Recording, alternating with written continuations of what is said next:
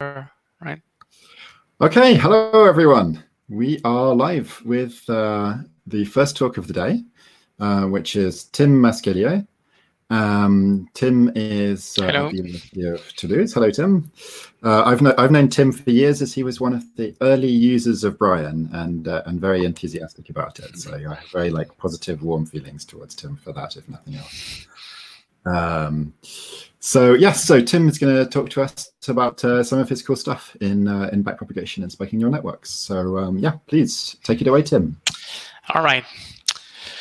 So everyone sees my slide, I guess. Mm-hmm. So I'm a CNRS researcher. I work in Toulouse at the Centre de Recherche Cerveau et Cognition, which would be something like Brain and Cognition Research Center. And today I'm going to talk about backpropagation in spiking neural networks. But before I get started, I really want to thank the organizers, because I think this workshop is great. And here I want to insist a bit, because usually people say that and they don't really mean it, and I've said that in the past without really meaning it, but this time I really mean it. Okay. I many times, or all the time when I go to workshops or conferences, I have the feeling that I am only interested in a minority of the talks there. And this time I have the feeling that I'm interested in all the talks. It's the first time it happens to me. So this is great. So I have the feeling that I have finally found my community. First good piece of news. And second good piece of news, this community is huge, right? It's much larger than what I thought. So I'm not alone. So it feels very good. So thanks to the organizer, Dan and Friedemann. And we should do that more regularly. And I can help. Definitely. Yeah, just as the size of the community, we have 195 people watching live right now. Wow, this is by far the biggest audience I have ever had. So I am thrilled. People at least one of the talks so far. So it's a big community. Yeah, bigger than we expected. Exactly. Yeah. So great. As I said, my talk is about backpropagation in spiking neural networks. So what is backpropagation? Well, it's an algorithm for supervised learning in feed-forward artificial neural networks. So what I mean by supervised learning is it's a fitting algorithm. Basically, you want your network to produce a certain output for a certain input. So basically, you define a cost function, which is a distance between the desired output and the actual input that you get for a given input. So this loss function, technically, it's only defined in the last layer, in the output layer of the network.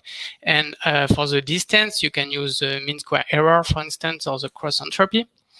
And then you want to find the optimal weights for your network or other parameters, and you want to find them using gradient descent. So basically, you move the weights in the opposite direction of the gradient.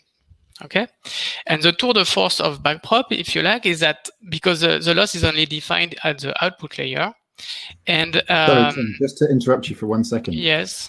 Should we be seeing the PowerPoint window, or should we be seeing your slides full screen? Because we're seeing the window at the moment on the title slide. No, you should see my slides. Okay. In that case, we are not saying the right thing. All right. So maybe I should. I try to share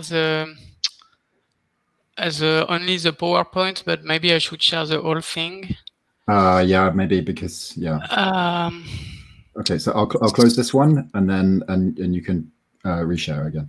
All right.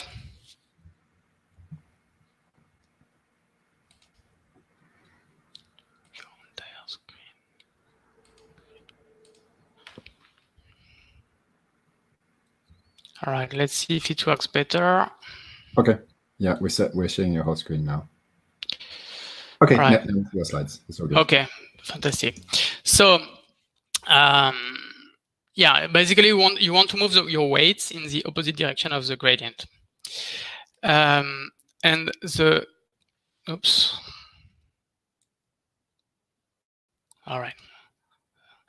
And the tour de force of backprop, because as I said, the loss is only defined in the output layer, but in fact, the tour de force of backprop is to be able to compute the gradients in all the layers recursively. And This could be done not manually, but using automatic differentiation. And in fact, backprop is a short for backward propagation of errors. Okay, and why is backprop so cool? Because it solves the credit assignment problem, which could be rephrased in what should the hidden layers do? Because as I said, backprop is a fitting algorithm. So basically the input is specified, the output that you want is specified, but the activations in the hidden layers are not specified. So backprop basically tells the hidden layers what to do in order to help. Another way to say the same thing is that backprop optimizes the feature extraction and the classifier jointly. I'm saying that because before using backprop, I've done a lot of work using, for instance, STDP, and some people have also designed feature extractors manually, like Swift or OG or stuff like that. And then we would feed those features to a classifier, and we would optimize this classifier. But the tour de force of backprop is to optimize both steps jointly. It's joint optimization. So basically, it optimizes, it finds the best features for the classification task you want to do. So this is really cool. Another cool feature, the number of layers is arbitrary, at least in theory. In practice, you can have some problems like the vanishing gradient or stuff like that. But in theory, the number of layers is arbitrary. So it opens the door for very deep nets, and it has fueled the deep learning revolution. So this motivated us and others, of course, to adapt backprop to spiking neural networks. So I'm going to talk about a couple of projects in adapting backprop to spiking neural networks. The first project is about when you want to deal with static stimuli, and we're going to assume a latency-based coding there, and we're going to derive a new backprop learning rule for this sort of coding. And the second series of projects is when we want to deal with dynamic stimuli, and then you need more than one spike per neuron, and for this particular case, we use a surrogate gradient learning. Okay, so let's get started with the first project. It's called S4NN. S4NN is the short for single spike supervised spiking neural network. So this project is done in collaboration with Saïd Reza Kerat-Piché. So Saïd used to do his PhD with me a couple of years ago. He came to Toulouse, and now he's back to Iran. He has his assistant professor at Shahid Beheshti University in Tehran. And basically, as I said, in this work, we use latency coding. So let me explain the concept. The concept is you have to imagine a spiking neural network which is at rest before being presented with a stimulus. And in that case, the stronger the stimulus, the earlier the first spike. So if you have a weak stimulus, for instance, you may not reach the threshold at all, so you have no spike at all. If you use a medium stimulus, then you have a spike at a certain time point. And if you use an even stronger stimulus, you have an earlier spike. Okay, so it's a simple concept, but it's different from what most people assume when they deal with spiking neural networks. They assume that the intensity of the activation is converted into a rate. Here, it's converted into a latency. There is no rate here because there is only one spike per neuron. So you cannot define a rate, but you can define a latency. It's an analog value, and it can be used to encode information. So it's a simple concept, but you see that it can encode a spatial stimulus into a spatial temporal spike wave. So this particular stimulus would generate this particular spike wave, and the spike wave is a signature of the stimulus, because if you change the stimulus, for instance, this stimulus would cause another spike wave. Okay. It's also known as time to first spike coding. As I said, it's suitable for static stimuli, because if your stimuli evolves through time, you need more spikes to encode it. But if it's static, then one spike, I think one spike is enough. There is some biological plausibility for this sort of coding. For instance, in the visual systems, there is, for instance, this paper by Golish and Meister. It's very fast because basically you need just one spike to encode the information, so you don't need to wait for subsequent spikes in order to know the activation of the neuron. One spike is enough. For the same reason, it's very energy efficient, because usually in the brain and also on neuromorphic hardware, the energy consumption is mostly related to spike emission. So if you have very few spikes, you save energy. And if you do it smartly, the latency coding, if you implement it smartly using event-driven computation, then the time represents itself. You never store the time. You use the time for computation, but you never store the timestamps, for instance, or you don't have to. So there is no memory footprint. So this is really a really cool feature because time is an analog, the latency is an analog variable. It could be arbitrarily precise and you don't store it, so there is no memory footprint. So this motivated us and others, of course, to adapt Back-prop to this sort of coding scheme. So others, for instance, there was this seminal work by Sander, Back-prop, nearly 20 years ago now. Yesterday, we also heard about the work by Julia. And this project is in the similar line. Yet, we use a much simpler neuron model. In fact, we use so yeah, I forgot to say that this paper has been published this year in International Journal of Neural Systems, and the code is available on GitHub. And as I said, we use a very simple neuron model. It's an integrate and fire neuron, non-leaky, there is no leak, and it uses instantaneous synapses. So it couldn't be simpler. Here you see an example of the potential as a function of time. So when a spike is received, it increases instantaneously. Then it's flat because there is no leak. And at some point, it may reach the threshold and produce an output spike, which defines the latency of the given neuron. And then we stop the computation because we are not interested in subsequent spikes. So we don't need to do a reset. We don't need to integrate again. We are done, basically. And so what we do is we define okay, the desired activation in the last layer are defined in terms of desired firing times, desired latencies in the output layer. Basically, we want the neuron for the good category to be the first one to fire. And we can define the error of latencies based on the difference between the desired latencies and the actual latencies. And we're going to back-propagate those errors through the network. Let me explain how this is done. So here, this is an example. Basically, I have, I'm interested in computing the gradient of the loss with respect to this wji, which is the weight of the synapse between neuron I and neuron J. First, we're going to apply the chain rule. So the derivative of the loss with respect to this W is just a product of derivative. Here we have the derivative of the loss with respect to the latency of J times the derivative of the latency of J with respect to the potential of J at the time of threshold crossing. And here we have the derivative of the potential with respect to wji.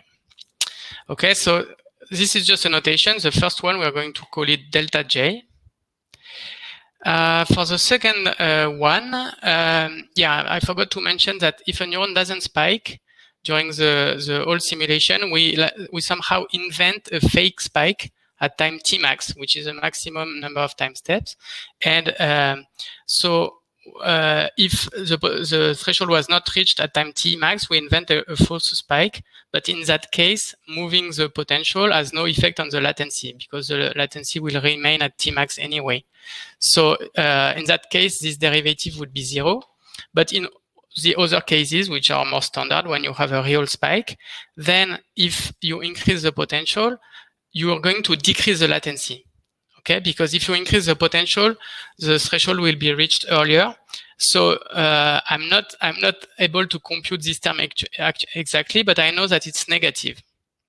Because again, if you increase the potential, that will cause a spike before in time. So we are only going to keep the sign of this relationship -1. Okay, we don't know the exact value. We keep only the sign. It's a crude approximation, I know, but in practice it works quite well. And then the last term, the derivative of the potential with respect to wji. Well, if I helped in reaching the threshold, which is if ti was before tj, then this derivative is 1 because increasing the w would increase the potential. But if ti is after tj, it means I sent a spike to j after j reached its threshold, so this spike was unuseful, and then the derivative is zero. Okay, so this is the first equation, and the second equation, like in classic backprop, is to use a total derivative because we want to compute the delta j as a function of the deltas in the subsequent layer. So for this, we use a total derivative. We iterate over k, where k are all the neurons that j touches. So we have the sum of derivative of the loss with respect to the latency of k times the derivative of tk with respect to tj. So this first term is just delta k. This is just the notation. And this second term, here again, we need an approximation.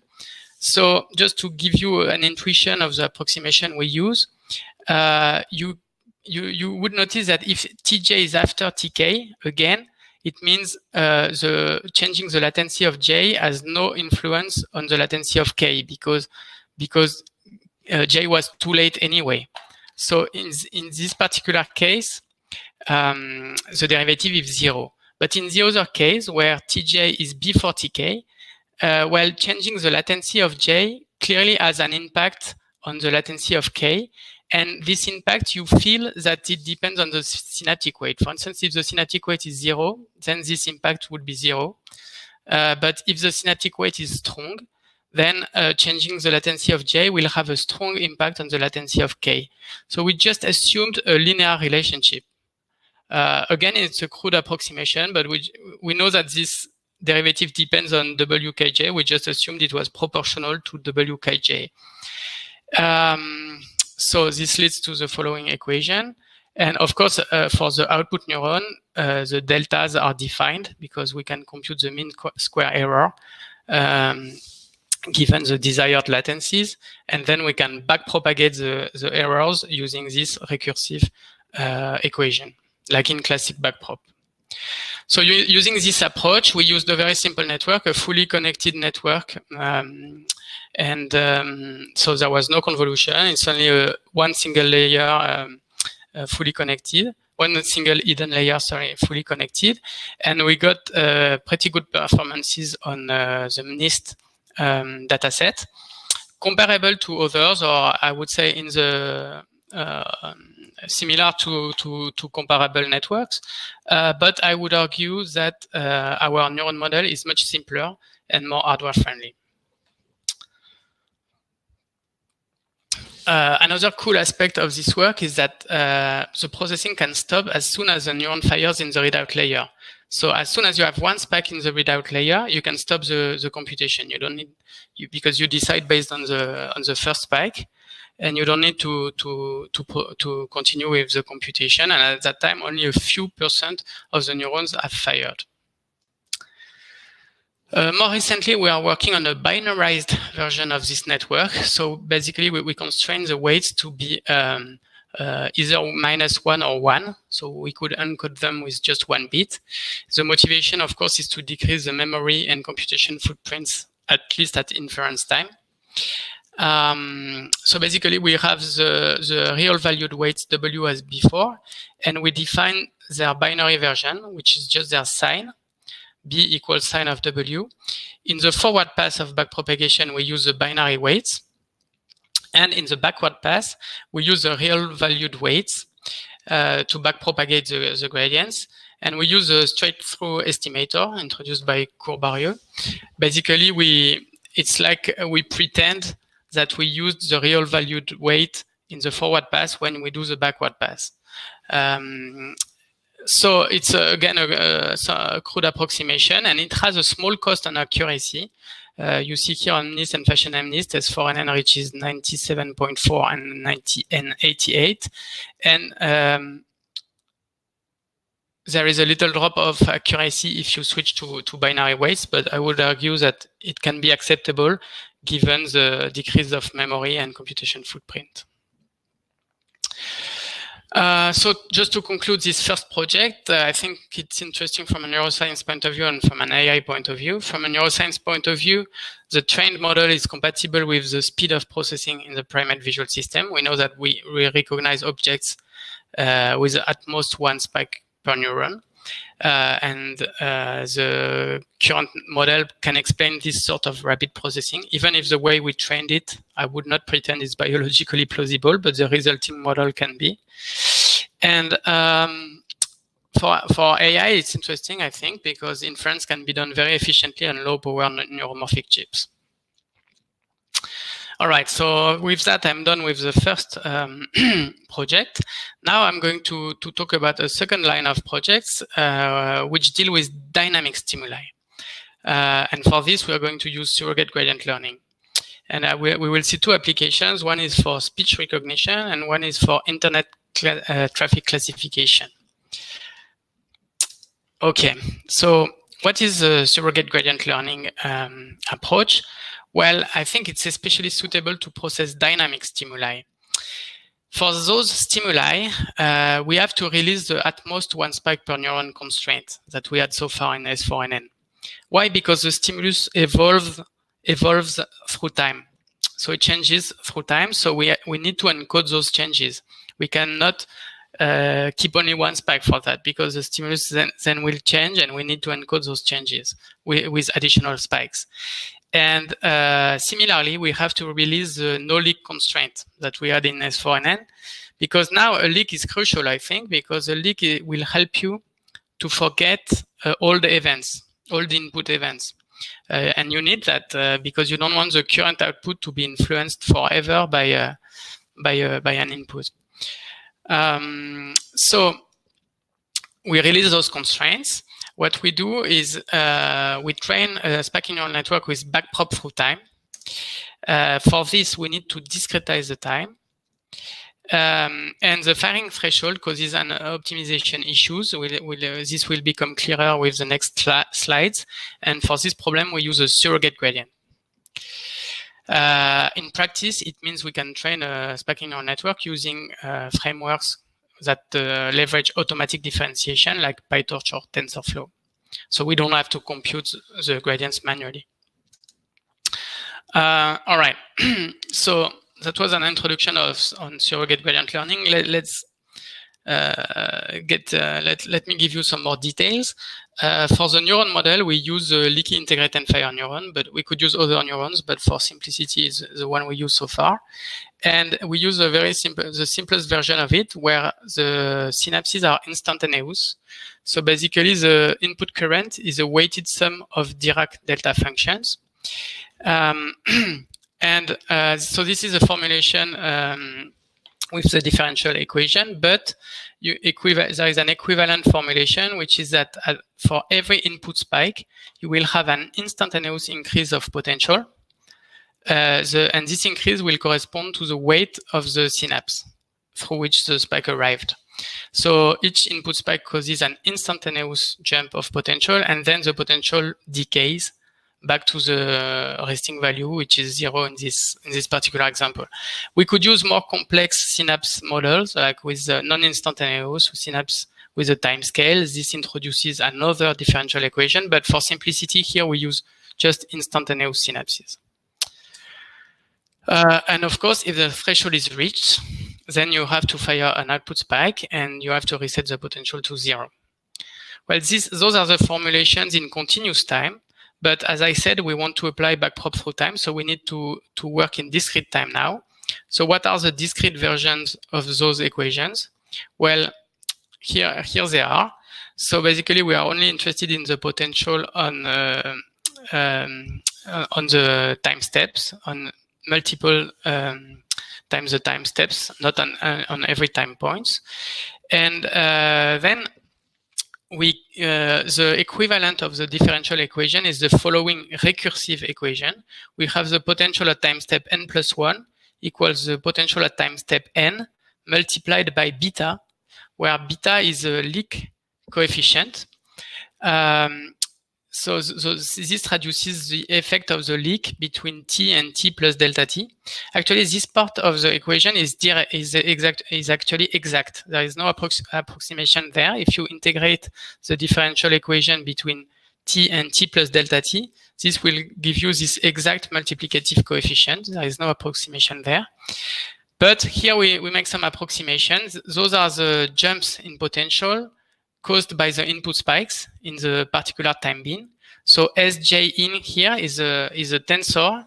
It's a binary tensor containing the input spikes. So basically it's 1 if you have a spike arriving through synapse j in the corresponding time bin, in time bin n, and otherwise it's 0. And here why I say it's an approximation, because basically we ignore the difference in arrival times between all the spikes that arrived in the particular time step. We do as if they were synchronous. We ignore so for this reason, we cannot use a too large time step. We have to use a small time step for this approximation to be reasonable. And then we have this reset term, which I will detail later. When we have output spikes, we need to reset the potential to subtract the threshold. At each time step, we check if the threshold is reached.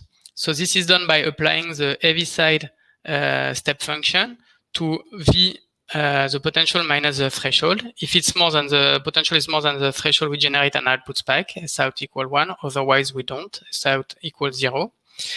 And if we generate an output spike, then we have to reset the potential. So we have to subtract the threshold to the potential. This is a soft reset. So this is a recurrent equation. So it should make you think of recurrent neural network. And indeed, we can unfold this recurrent equation through time. And so on this slide, I'm going to try not to spend too much time because Emre had a very similar slide yesterday. So basically, the idea is to unroll the network through time to get a feed-forward network that you can train with backprop. So you see the time on the x-axis here. So you see the different time step 0, 1, 2, and you see all the influences between the different variables on this graph. So for instance, a spike that enters here will impact the potential of layer 1 in the next time step through the weight matrix W.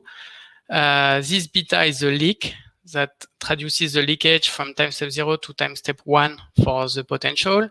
Here, at each time step, you check if the potential is more than the threshold, and if yes, you generate an output spike. So this is a heaviside function. And if you have an output spike, you reset the potential. This is this link. And so once you have unrolled the network, you can, in theory, train it with backprop. But there is still a problem here, which is this heaviside function, because the derivative of the heaviside function is 0 everywhere and infinite at the threshold. Let me explain that better. Here you see in blue the step function. And here you see its derivative. So its derivative is 0 everywhere and it's infinite at the threshold. So you cannot use it for backpropagation because the gradient would be either 0 or infinite, which means you cannot use it numerically. So to overcome this problem, there is a really cool idea that was proposed not by me, but by colleagues, Emre, Friedman, and Esham, in this review paper that was published last year, Surrogate Gradient Learning in Spiking Neural Networks. Actually, this is a review paper, so the idea first appeared in other papers in 2018, maybe, papers by them and others. But to me, it was really by reading this review that I really understood the concept and that I really understood that it was a game changer. Because it would allow somehow to the SNNs to compete with ANN in a more balanced way. It would make the competition between those two more balanced because we could use the same weapons, the same optimization algorithms, and the same frameworks. And it would make the competition more fair, if you like. So the trick, I still didn't explain fully. So the trick is to so when you do the forward pass of backpropagation, you apply the true function, the heaviside function, which is what you should do. But when you do the backward pass, you just pretend that you used a sigmoid in the forward pass. You didn't, but you just pretend you did. So you use a derivative of the sigmoid instead. So it feels a little bit like a hack, and it is a hack, but in practice it works very well. All right. Another thing another ingredient that I wanted to put in our networks is heterogeneous conduction delays, because I think that delays matter a lot in sparking neural networks. First, if you add some delays, it increases the richness of the dynamics of your dynamical system, and in terms of expressive power of sparking neural network, it increases a lot the expressive power of your sparking neural network. The reason is because the neurons can detect complex spatiotemporal patterns and not just synchrony patterns. So this point was made by Izikevich in 2006. For instance, if you have 3 neurons B, C, and D, and 2 output neurons A and E, if B, C, and D fire at the same time, then A will receive 3 asynchronous spikes, and so will E, and neither of them will reach threshold. But if you hit first D, then C, then B, the conduction delays might compensate the initial offsets, and then A would receive 3 synchronous spikes and would fire a spike. And conversely, if you fire B, C, and D in this order, then you would elicit a spike in neuron E. So it's a simple mechanism, but really it can enrich the expressive power and the dynamics. So I wanted to add heterogeneous delays. The way we did it is by introducing temporal convolutions. So the concept is the following. Let's say that between 2 layers, you have 3 connections on this example, and each connection is defined with a weight and a delay. The delay should be a multiple of the time step. We still use discrete time. So, and between 2 neurons, you can have multiple connections with different weights and different delays. Well, the way we are going to represent those connections is using a temporal kernel. So, for instance, this connection here with a weight 3 and a delay 4 is represented here, because here you have the time steps. So 1, 2, 3, 4, the 4th time step, and this is for neuron. For afferent 1, those 2 connections are represented here.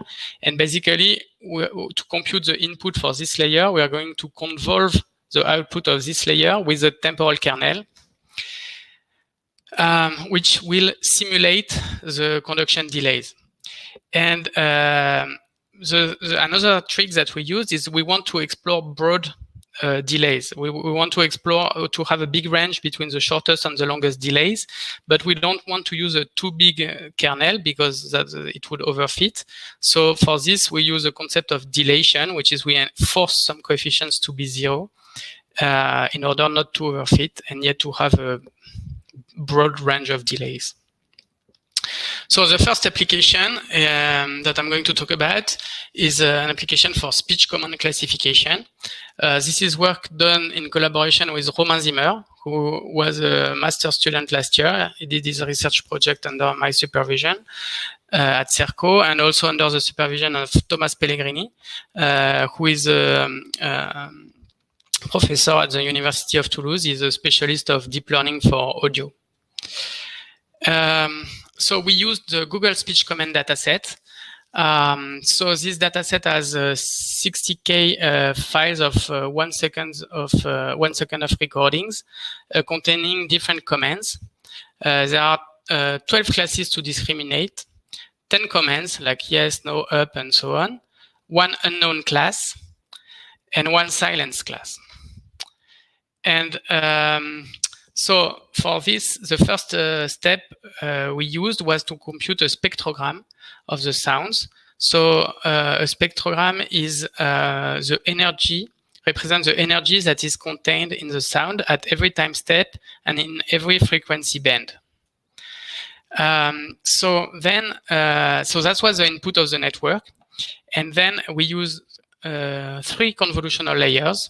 So convolutions were done in time to implement conduction delays, and in frequency. So we had 3 of such layers in a row, and then we had fully the redoubt layer was a fully connected layer. It was the only non-spiking layer of the network. Basically, we took the mean. Those were leaf neurons with no threshold. So basically, they have a potential that is computed with a leaky integration, but they never reach the threshold. And we took the mean of their potential over time to decide. We decide the class of the stimulus based on the neuron with the maximum mean potential.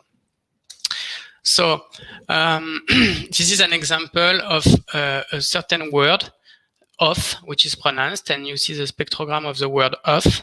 And here you see the spikes for one channel of the first convolutional layer. So the kernel is slided over the frequencies. This is where you have different frequencies. And here you see the time. And here you see the spikes that are emitted as a function of time. It's a binary tensor. Here you see the potential in the readout layer. So the only non-spiking layer. Before and after learning. This is before learning. And after learning, you see that usually one neuron corresponding to the category of the stimulus has a much stronger response than the other neurons. And we decide, as I said, based on the mean potential of this neuron on the total duration of the simulation. With this approach, we reached a test accuracy of 94%. So this is really good because if you compare to standard deep learning, it's only slightly above 96, 97. So we get really close to state-of-the-art using non-spiking networks. And despite the fact that we managed to keep the firing rate quite low, 5 Hz on average. So the spikes are quite rare in this network, which is good for energy. So we published those results in a tech report. It's on arXiv, and we also published the code. It's on GitHub. Now I'm going to talk about a second application, which is maybe more original for most of you. It was for me. What we want to do now is to classify encrypted internet traffic. So this is a work that is done in collaboration with Ali Rasteh. He's a PhD student at Sharif University, whom I co-supervise remotely.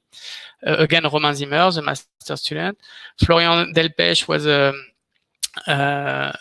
student at SuperHero last year, and he did a research project under my supervision and under the supervision of Carlos Aguilar, who is a professor of computer science at SuperHero, and who knows more than me about traffic classification, about internet traffic. Okay, so what we want...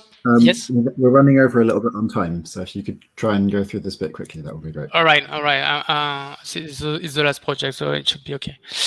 Okay. So basically, we want to be able to recognize the category of the traffic, for instance, voice over IP, video, file transfer, chat, and browsing. Despite the fact that the traffic is encrypted, for instance, using a VPN or using Tor. Why we want to do that? Because we want to prioritize the traffic to enhance user experience. For instance, if it's voice over IP, you should give higher priorities than if it is file transfer, for instance. So we took inspiration from a paper published at Infocom by Shapira and Shavit. What they did is they first represented. So we cannot look what is inside the packet because it's encrypted, but the information we have is the packet arrival time and the packet sizes. So they represented those information in a point clouds. And you see that they already look very different. This is VPN voice over IP. This is VPN chat. Here you see the time, the x-axis, and the packet size on the y-axis. They already look very different. And from those cloud points, they created histograms, and they classify those histograms using a CNN, the Net5, as if they were images. So basically, they treated the time as a spatial dimension. And what we do here, what our approach is to use a SNN instead. Why? Because this sort of internet traffic classification should normally be run on a satellite, so there are strong energy constraints. And we also think that the temporal patterns are presumably highly diagnostic here. But we wanted to treat time as time, not as space, not as they did. So because we wanted to build a causal system that could be suitable for real-time inference. So basically, we don't want to build a system that sees the future. The network can only see one time step at a time, and it cannot see the future. It's a very simple network. It has just one hidden layer of fully connected network, a fully connected layer, and one readout layer. So there's no convolution, no delays, and we are just going to swipe this simple network through the time steps. And our preliminary results, okay, it's a work in progress, but our preliminary results are quite encouraging. We reach a test accuracy of nearly 94. It's similar or even slightly better than Shapira and Shavit, yet our architecture is much simpler. So this is a conclusion. The advantages of the approach, I think it solves the spatial and temporal credit assignment problem. It can handle very deep networks, at least in theory, dense and convolutional layers. It can handle delays and trainable membrane time constants. This is really cool because those parameters, you don't have them in artificial neural networks. It's agnostic about rate versus temporal coding. So this is really cool because you let Back-prop decide which coding scheme is the best. In S4NN, for instance, we imposed latency coding. If you convert, some people convert an INN into SNN in France, and then you impose rate coding. Here we do not impose anything. The coding scheme will be chosen. We can use regularization term to encourage sparse activity, fast processing, and so on and so on. This is really cool.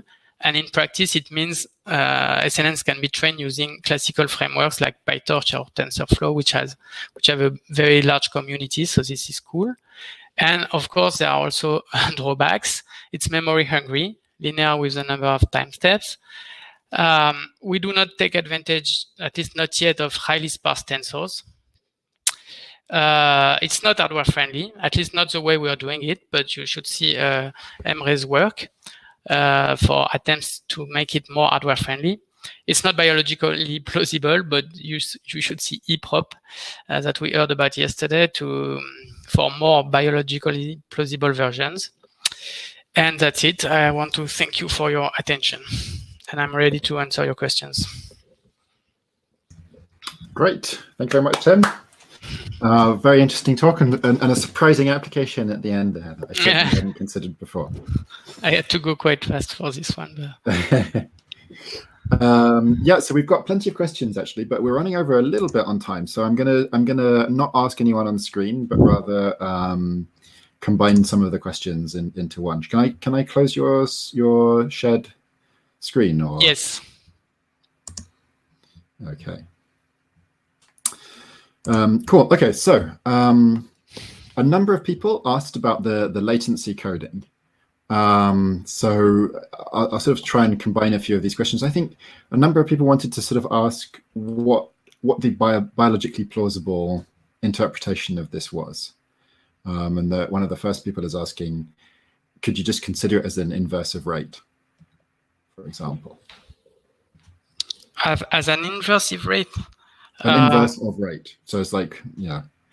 I mean, if usually, you know, if you look at the neuroscience literature, the latency and the rate will be highly correlated, right? Because usually the neuron with higher firing rates are also the one which fired earlier. So I would argue that both quantities somehow represent the same information, but the interest of latency is you can access this information earlier. Mm-hmm. Yeah. So, and would you say that there was a sort of so someone asked specifically what was the case that this is biologically plausible actually?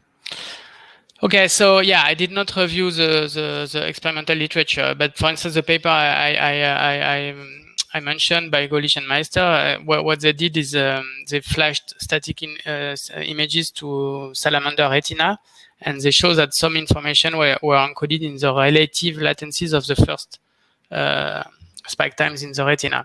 So this is evidence in the retina, but there is also evidence in V1, or even in IT, there's this paper by Hong and Poggio that you can do with the first spike. You can already have a lot of information. I mean, I cannot review all the literature. Sure, yeah. Okay, yeah, all right. So let's leave that one there for the moment. Yeah. So another question along similar lines is, so how is latency coding defined when we have a continuous stimulus in time, when there's no initial time to use as reference? Yes. Okay, this is where the limit of latency coding. For continuous stimuli that evolve through time, I agree that this is not the best coding scheme, and this is the second part of my talk, right? You need more than one spark per neuron. I fully agree. Latency coding is more suitable for static stimuli. Cool. All right, so we've got to wrap up fairly soon because we've got the next talk starting in a moment. But let's just have a little bit more. So actually, I had a question which was, and it relates to someone else's, which is, are your delays learnable or fixed? I didn't quite get that. All right.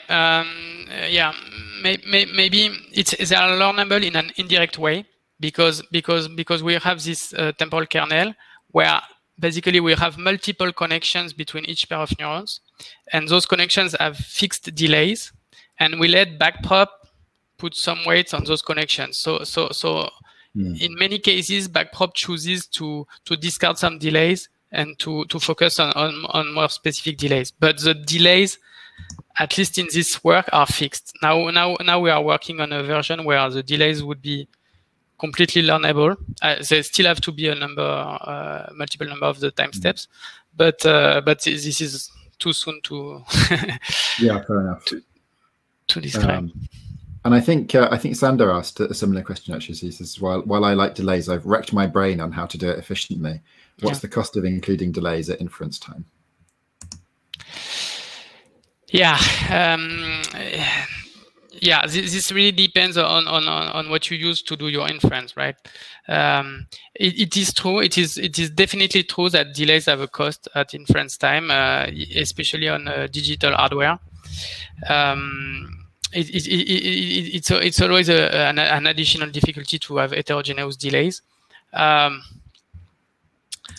Yet, I mean, it's always a balance between the benefit and the cost. No, and on analog hardware, you can have delays at no additional cost of processing because the delay is implemented physically. Okay, that's all I can answer so far. Okay. I think actually there's actually a ton of questions left, but I think we're going to have to leave it there because we're already 5 minutes over. Yeah, so, sorry, I was a bit. No worries at all. Would you like people to get in touch with you to ask them their other questions? And if so, yes, please do so. Email is the best for me. I'm not a Twitter user yet. Okay, fair enough. Great. All right. In that case, we're going to start the next session in just a moment. Thank you again to Tim. Great talk.